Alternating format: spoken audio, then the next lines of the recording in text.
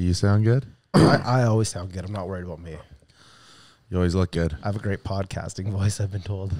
Yeah, but it's you need more emotion. Remember More when I energy. told you that and you said, no, people tell me I have a good podcasting voice.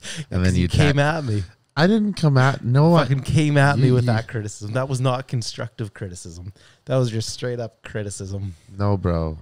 It wasn't. Oh, I felt attacked. Well, you should never feel attacked from me. And now all that I hear when I hear my voice is the stupid monotone voice I've got. I was born with this voice. And you know what I learned? If you give somebody a correction, if they can't fix it in 5 minutes. You can. You know how you fix it? How? You stop talking like this and talk like this. All right. Well, even though you're an asshole, I'm having you on the show to boost your personal clout and talk a My little bit clout about is our you. clout, though. That's the truth. If your clout goes up. Remember that text I sent you that night or two ago? Yeah. The one you didn't reply to? I was asleep. That's fair. Yeah. I was up late. You've been up late lately. Well, you need to work on that. yeah, well, last night I had the birthday party. How was that? It was really fun. Was that your first Really social fun. event in a while? Second social event since prep. The first one was my birthday party. So that's second in what, like 8 weeks? What is it? I'm 12 weeks out today, and I started at 21, so 9 weeks. I've hung out with people twice. Well, I hang out So with you. like once every 4.5 weeks, you get to do something on average. Yeah, I like leaving parties at 9 p.m. though. It's like you still go and you're like there when everyone's having a good time. It's not like you're there till 3 a.m. and people are still up just trying to make the night go on. It's like you're there for when it's fun, like 8 to 9, which is pretty early. Yeah. You know what? I actually I kind of agree, but my 9 p.m. version, it's a little bit later, but I've started skipping out at about 12 or 1. Yeah. That's late enough. You can go home. You can get to bed at an okay time. It's a little bit too late, but then you wake up the next day and your day isn't wrecked. Yeah, no, I think that would be perfect. Like in the off season, if I could do this and just instead of 9 though, midnight, Yeah. one night a week or whatever. I think that'd still be lots of fun.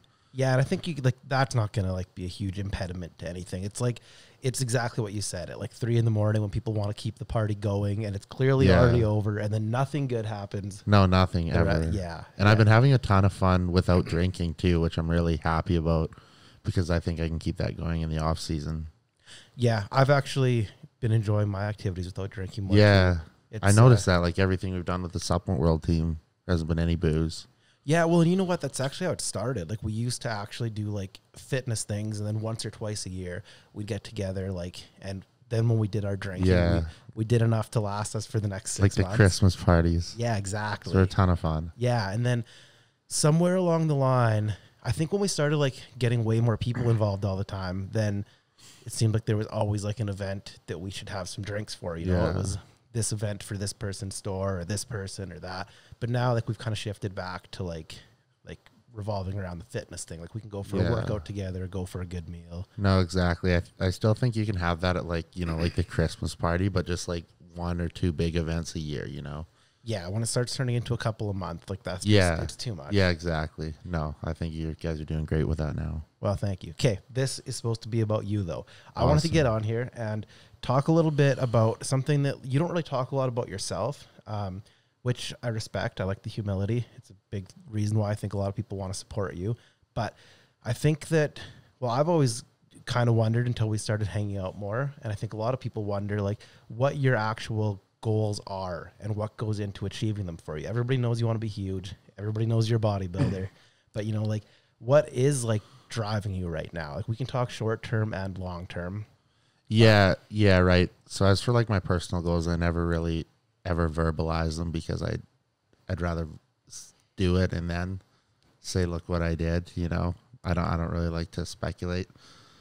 But I mean, my short term goal is to win the junior Canadian nationals, and then top 3 in my class at men's would definitely be an achievement for me too. Which is I think something that a lot of people don't know, that you're still competing in the junior division. Yeah. Yeah. So that's what I did. I competed at nationals 2 years ago, right? 2017. And yeah, just did juniors. That wasn't my best showing, so I kind of have to prove to myself this time that I can, place in the top mix with those guys. You were going through a lot that last time. We don't need to get into that, but that was a tough time for you. Yeah, no, it was, not a great point in my life at all. Yeah, so I think it'll be cool to see like how this goes for you now with a couple extra years under your belt and just more life experience. Because I don't think that people who haven't done a prep, I don't think they quite know like how mentally taxing it can all be. Yeah, well, that's what I was going to say. Like, I'm just in a better spot mentally now, which makes all the difference with this. Yeah, so you want to win Junior Canadian Nationals, and that is from the time of this 12 weeks today.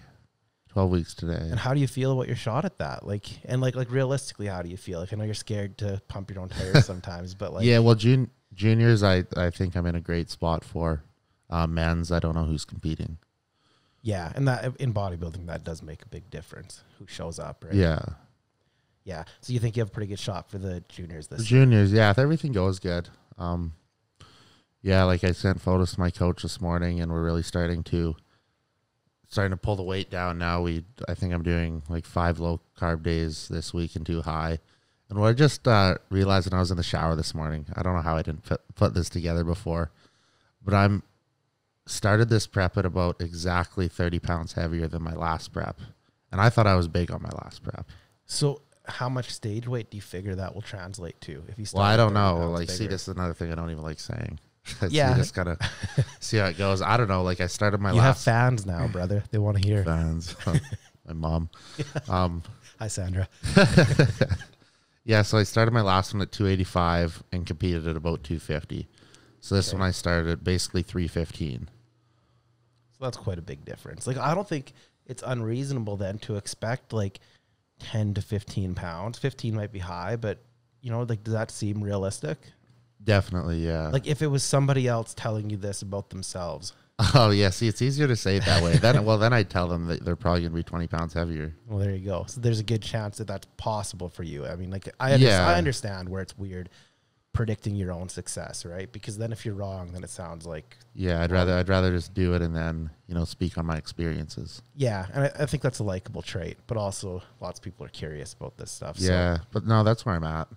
Yeah, that's cool. And so do you feel like pressure knowing that maybe you didn't, and I'm going to put it on you, but like knowing that this is your last year to compete as a junior, do you feel some pressure from that? Honestly, I feel really confident for juniors. I do.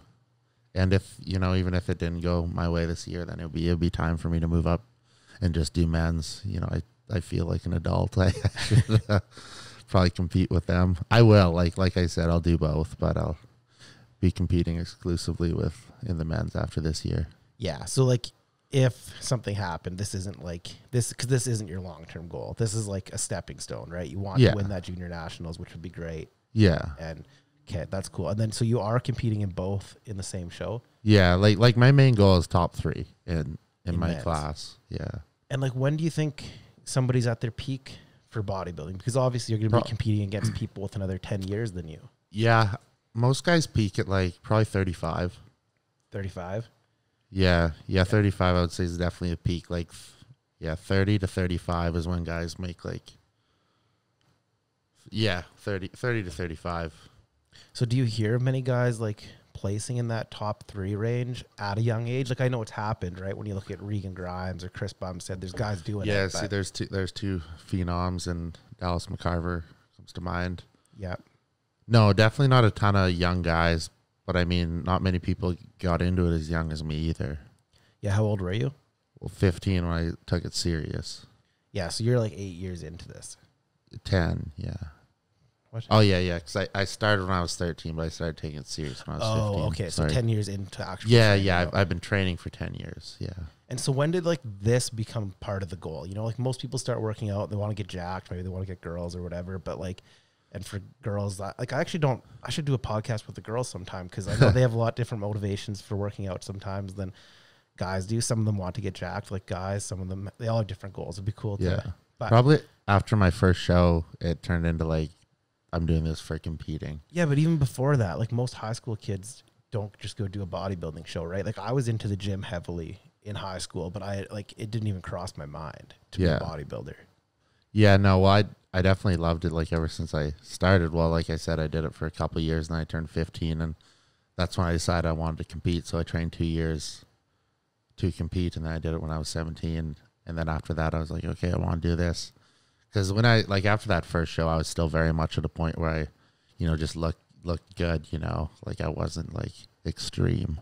Yeah, you had like I didn't nice have an aesthetic extreme physique. look. Yeah. Yeah. So like, okay, so you started young and you're still young and you're pursuing this pretty heavily. So like there must have been a lot of sacrifice along the way. Yeah, well, it definitely wasn't a normal life for sure. Yeah. Yeah, like, I'm sure you've had your fun and you've done your stupid shit that other kids do, but like, like did you have to live pretty differently from your peers once you decided? Definitely, yeah. It's like what kind of things like did you have to miss out on that normal people get? Well, just all the partying and stuff. Is that pretty much it though? Like is that the big difference? You don't get to party? Probably, yeah. Yeah, I would say that's the big. Well, at my age, like that's the biggest thing I feel like I'm missing out on. Yeah, yeah. And then I guess like, but I feel like I mentally like matured quite fast doing this because like by the time I was like, well, I guess it's only like a year ago. By the time I was like 22, like I was just kind of over it. Like even like when I was in the off season and probably could have had a bit more leniency with my lifestyle. Like people would want to do stuff or go out. I just don't want to. I feel like I wanted to party like when I was 20, 21, and now I just feel like I'm old or over it. Well, I think that sometimes like once you have something specific in mind that you want to accomplish, like I don't think there's anything wrong with people having fun in their 20s and stuff. So I don't mean this in like a judgmental way at all. But once you have something specific on your mind that you want to accomplish, if partying is going to get in the way of that, you have to either decide to give it up or to not accomplish what you set out to, right? And that could be career stuff, that could be fitness stuff, it could be anything. Yeah, well, like I'm a very like all or nothing type of person, so I want to put everything I can into this now and see if I can be good. Because if I'm not going to be a good bodybuilder, and like that's a fact, I'm not going to bodybuild. Yeah, and I think that's something else I'm not going to do this until I'm 40 if I'm not seeing any success in it. But not when you say not do this, like you mean not do what you're doing, right? Because like I feel like you're a lifer for like health and fitness. Oh yeah, for sure. Yeah, for sure. I mean competing. Yeah, and because even just going down to like being a normal jacked person gives you a lot more freedom in your life. Yeah. Oh, it's mostly just eating. Really, I just eat normal. Like I'd eat like 4 times a day. That would be awesome. Yeah, because your schedule is like. Wow, I just hit the star button on this. We can edit that out, or we can leave it in. But your lifestyle is like very like constrained by your eating. Like there's things you can't do if it's gonna make it so you can't get a meal. Like on any of my high calorie days, like I don't even let anyone in my house because I like I won't hang out with anyone because there's like 45-minute or an hour breaks in between eating and I'm bloated and I'm just eating like all day and I just don't want to be around anyone. Right. Yeah, if you feel bloated and uncomfortable. Yeah. That makes sense. I'm sure people can relate. Like after, everybody's been there where they eat way too much one night and you just want to sit on the couch in peace. Yeah. Yeah. So that's kind of like that, except 24 hours every day. Yeah. So like the sacrifice though, it's like, does it feel worth it when you have that goal, or is there like days when you question it? Oh yeah. Well, it's a mental game. You're up and down, like today was pretty good. My photos look good. I got a great coach, man. Like Patrick, he's super supportive, and he just knows what athletes need to hear at certain times, right? So does he work with you like on like the mental stuff too? Like obviously, I'm not talking like in a counseling way, but like he's supportive. I know he's there if I need him. Yeah, which is big. Yeah, but you haven't really had to. Nothing major, no. I guess like does it get more difficult like mentally the deeper you get into the prep? Yeah, for sure. When your dietary fats start getting really low, I feel like your brain just doesn't work as well. Well, it doesn't. Yeah, I mean like that makes perfect sense, honestly. And like all those like hunger hormones, like your leptin and ghrelin and all those things are thrown off, and like you're just in a very unique state that most people like will never be in. Like I'll probably never be in that state because it's like dieting down to like 8 or 10% body fat where you look really good is very different than like that 8% and then down. Yeah. Yeah, but no, I got great support system. You Is know, your family pretty supportive of your my bodybuilding stuff? mom loves bodybuilding. My brothers are good. Yeah, your brother's a pretty big boy. Wilson. Yeah, yeah, and my little brother now he's packing meals everywhere he goes. He's into it too. I guess so. Yeah, yeah. Well, you're kind of getting to the point where you would start like inspiring people to live a certain way. I mean, like even now that we've been spending more time together, just like by default, I've been way better about my choices. Like it actually makes a difference who you surround yourself with, and like what kind of stuff you take in. Like even on your phone, like what are you watching on a day-to-day basis? Like, yeah.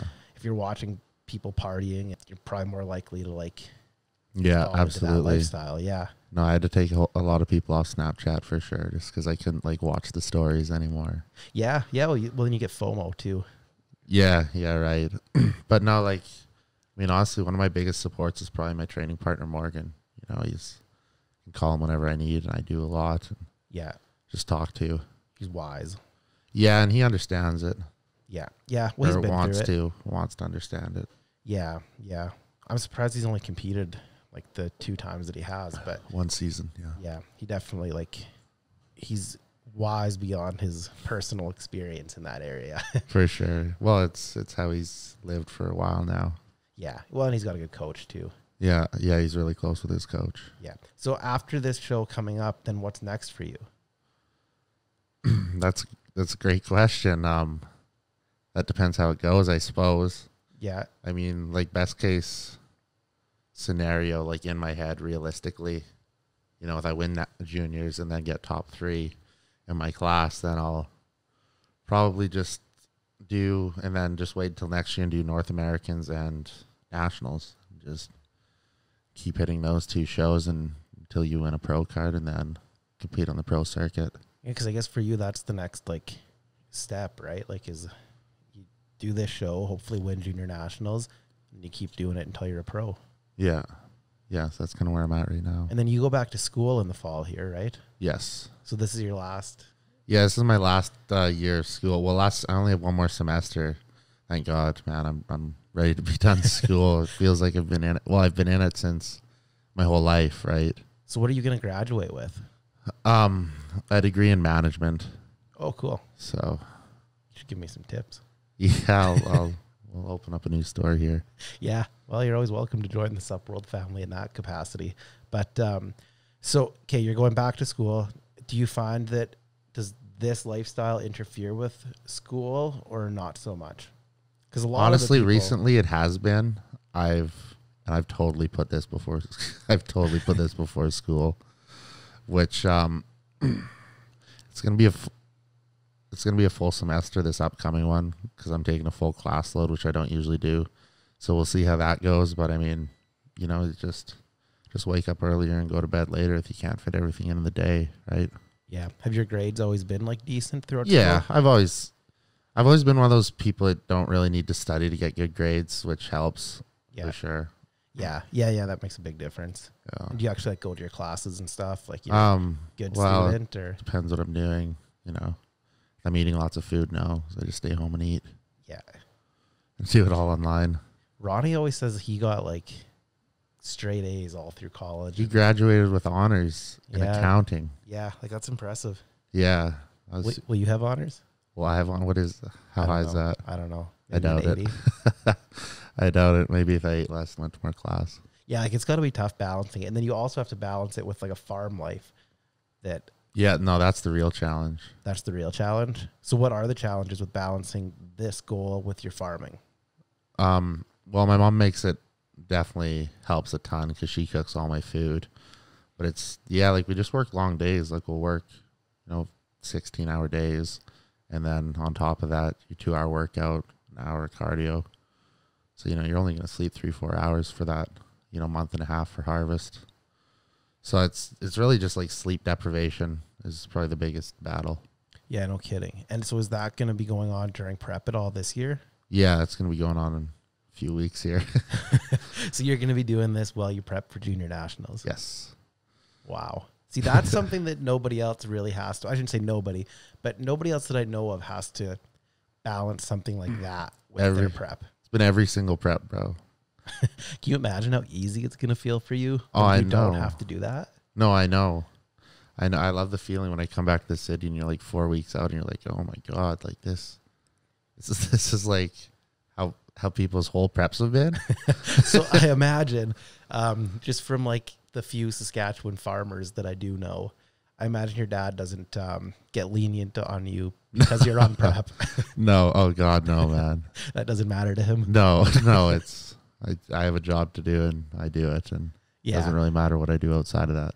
I imagine a lot of that though is like what contributed to the work ethic you do have, right? I think so. For sure it would. Yeah, because you definitely have like an abnormal work ethic, especially for somebody your age. Like, you know, like sometimes that takes time to mature in somebody, but like you've always been good at, well, as long as I've known you, you've been good at like thinking long term, and like delayed gratification is a big thing that a lot of young people don't have or don't seem to have. And you seem to understand the concept of putting in that hard work and sacrifice early for a reward that'll come later. Yeah, well, it's been like that my whole life for sure. Just living on the farm, and we just work, to be honest. I don't know. Like there wasn't, when I think back, there's not a whole lot of like fun memories I have.